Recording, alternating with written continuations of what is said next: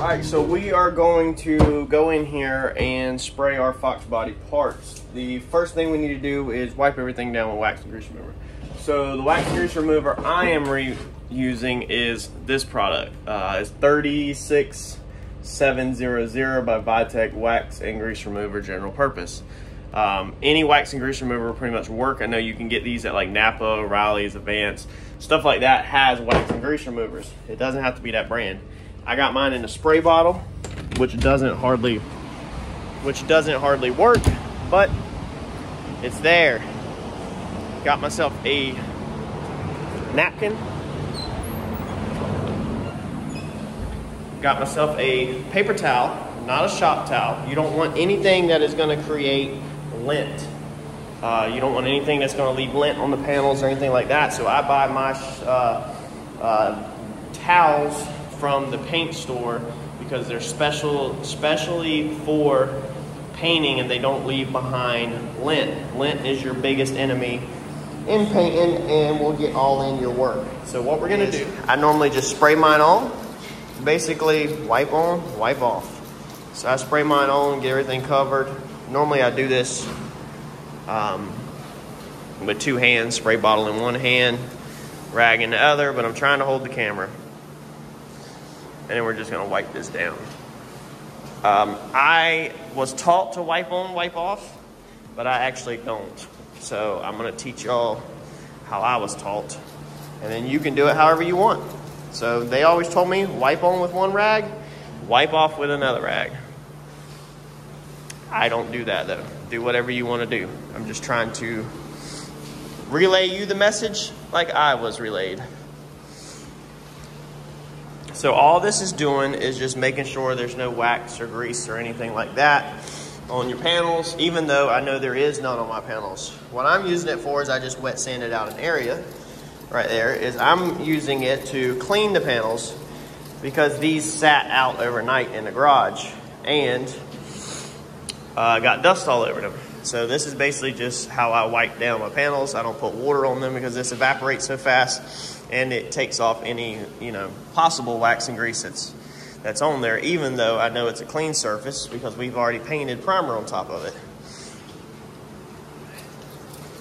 But if you're painting like a new piece that you don't have primer on or anything, then you probably want to use it just in case anybody's hands had grease on them. I mean, even in this situation, the guys here that I had helped carry this in, if they were doing mechanic work right before, which I know they weren't, and they know better, but if your buddy was doing mechanic work or playing with tire shine is a huge problem because it has silicone in it. If they were messing with something like that and then they give you a hand to move the parts, now they just put, silicone all over your parts, which is going to cause fish eyes and contamination, which is going to make your paint job absolutely terrible and extremely hard to get rid of once you get it into your painted product. So I'm gonna put the camera down and finish doing this because these fenders are a little hard to do with one-handed without holding them so they don't fall off the stand. But I just wanted to go over that real fast. All right, so we are gonna come in here and drop down our gray sealer. So we have just that shade of gray sealer. Looks like that on paper, like that against white paper. So you can see it's a lot. It's a medium between a black and a white. Obviously, white would make your blue base coat too bright. Black would make your blue base coat too dark because it's underlayer. So just like if you've ever had a scuff mark or something on a wall and you go to paint over it with white paint, you can still see through it. This is just VAP seal, so this is just something the local store mixes. I don't know if your store mixes it. I know you can order gray sealer, so it's not like you can't, but my local store mixes VAP seal to whatever shade you might need. All right, so we're gonna go in here. I'm gonna throw y'all on my head and we're gonna spray these parts out.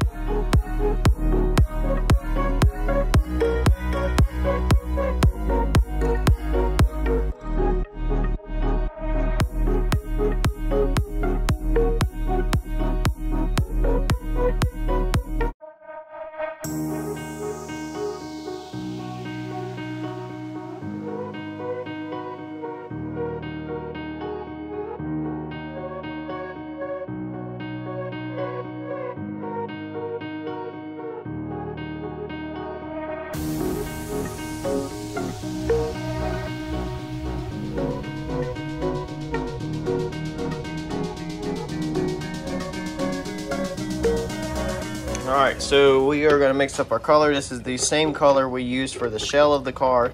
That was the same sealer we used for the shell. The sealer, you know, gets you the same equal foundation. So our paint color that we are shooting on this car, in case anybody's wondering, you want to screenshot it and get the code. There's the name of it right there in the description, and there's the OEM codes. Yeah, that's the information on it for anybody that's asking. There's the color. So we're gonna get this put in our paint gun, and I'm gonna throw you back on the head, and we're gonna lay down some base coat.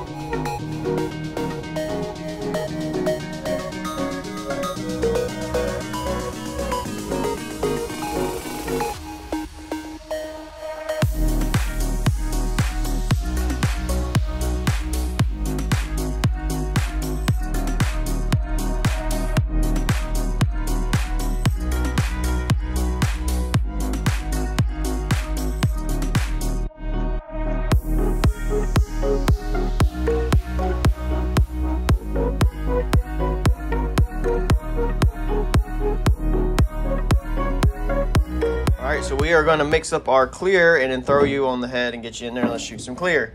So what we are shooting on this car is an Omni 270 production clear.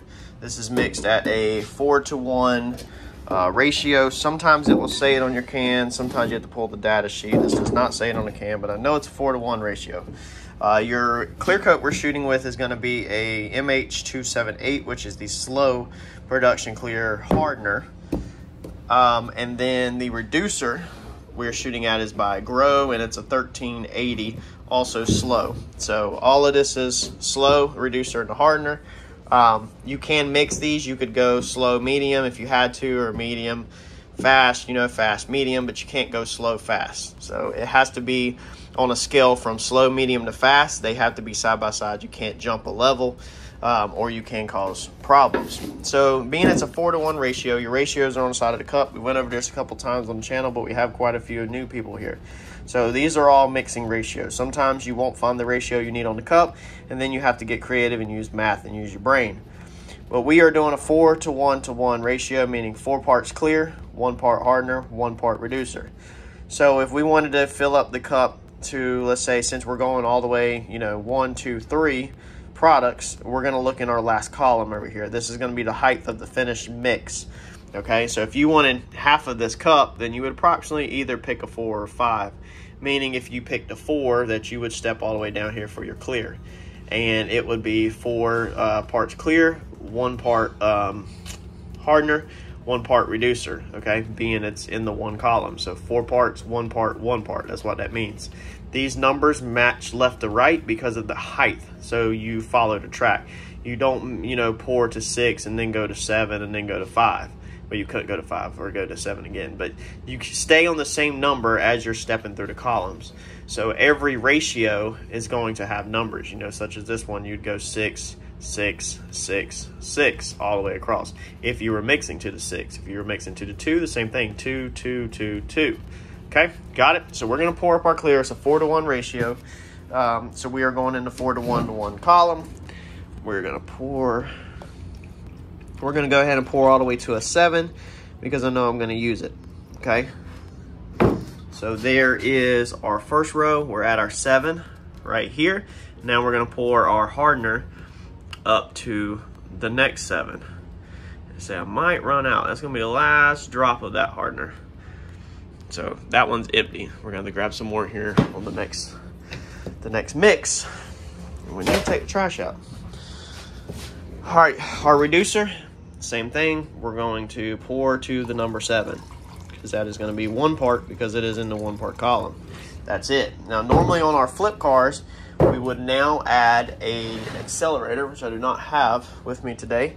We'd add an accelerator to kick it off extremely fast. We are not kicking this off.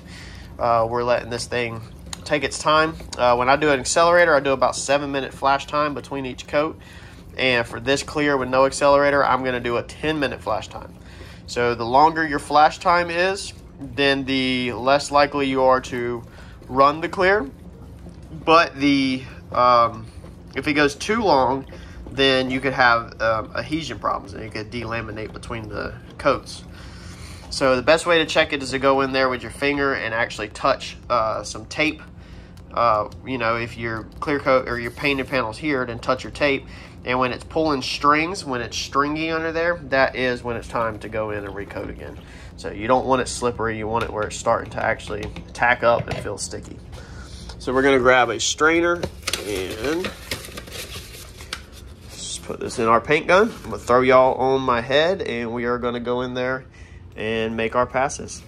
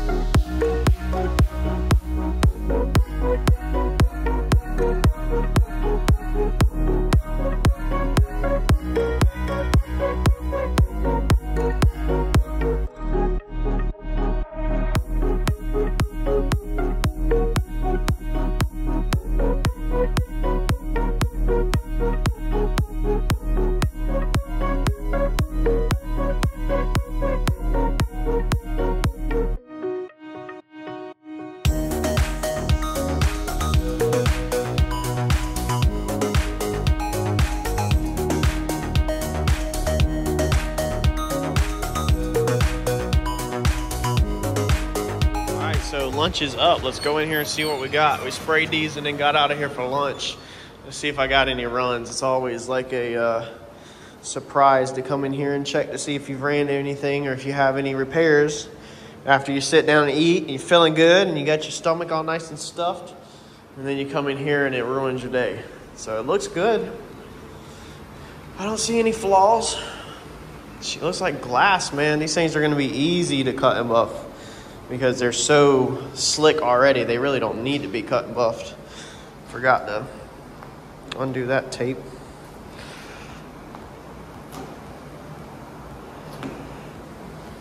So what we did was we shoot them, and then I actually, as you can see, I dropped my paper, and you can see on there, you know, I pulled the paper off so that it doesn't stick, build up an edge. If you don't drop your paper, then right here, basically this clear is just stacking up on top of here, okay?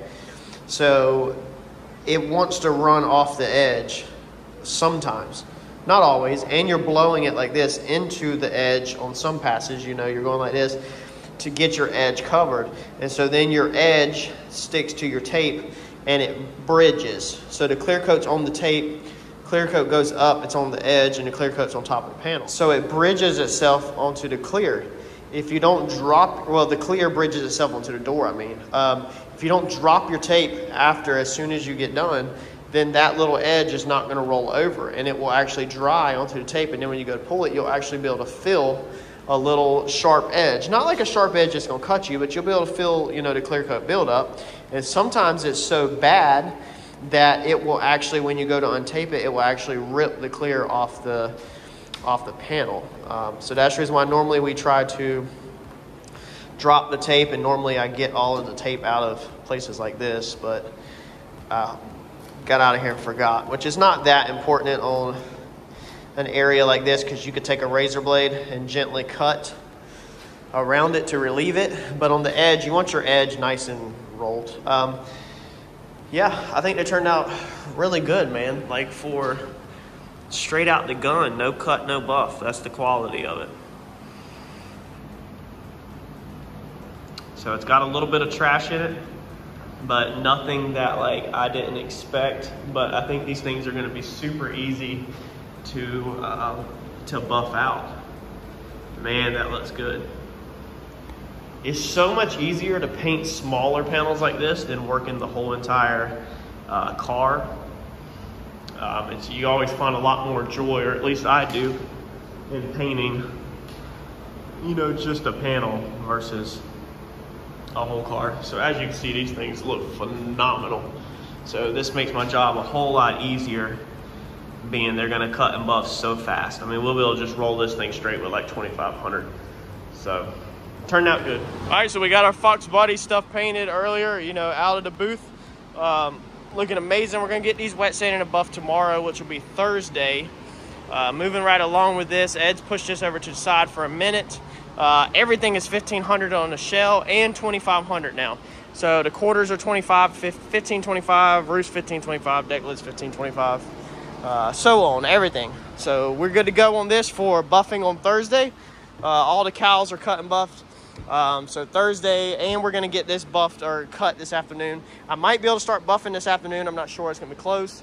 But we'll get the top of this. We're only cutting this spot, so when it's up and on the car, the top flat reflection you see, we're just gonna knock out 50% of the orange peel, 50% of the trash. We're not taking that down too low because you don't wanna cut through.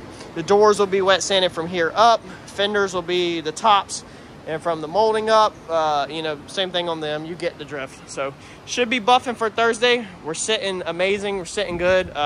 It's tight. It's tighter than I wanted to be on this project, but I don't feel super overwhelmed behind. Tomorrow we're also painting the hood and painting the front bumpers. I'm gonna try to get them blocked this afternoon is the goal. So we are going to get our last two pieces into paint. You know, just got done with lunch, been blocking on this thing all morning. This bumper right here alone probably got, between the other day and today, I probably got 5 hours in just this front bumper easily on prep work. So, you know, yesterday we got all these parts painted. Got to move on to wet sand and buff. So our last two pieces are our puzzle, well technically three, is the hood, the front bumper, and the gas door. So we're going to spray the gas door today too. So 5 hours includes all of these little freaking trenches. Every single one you got to get down inside of, man. This stuff is a freaking nightmare. You got to sand all this out. This one we're not done with 100%. I'm almost ready to put this thing into soap and water and paint it, but man, just the amount of time it takes to get inside all of these grooves by hand, get that edge sharp, get that edge, you know, decently sharp. Even though that's on the bottom, you still don't want it to look messy. You know, work all these fins, scuff everything out, man. These bumpers take a ton of freaking time. So I'm gonna get this finished out. The last bit of details on this, the hood is pretty much all scuffed out. All my edges are rolled. I have not sanded in this corner. It looks like I have, but all I've done is ran the DA up to it. When I go to Scotch-Brite this with soap and water, I'll then take my finger with Scotch-Brite and run it really good in that groove right there, just to smooth that groove out a little bit. But besides that, the hood's done. A few details on the front bumper. Sand the gas door, and then put these things through freaking paint. And then move on later this afternoon. We will be, doing a little bit of buffing. Maybe not no buffing day, actually, because I have a feeling that I'm getting ahead of myself. And if I say I'm going to buff, I'm actually not going to make it. And I'll just be able to wet sand all these out. So at least probably want to get all these wet sanded out. That way I can mess with it some on Friday, possibly buffing. But if not, that way I have Monday and Tuesday for nothing but buffing and assembly, which puts me, sitting good. So every day I think I'm going to get farther than I'm going to get, because this stuff just takes so freaking much time. But everything's looking extremely good.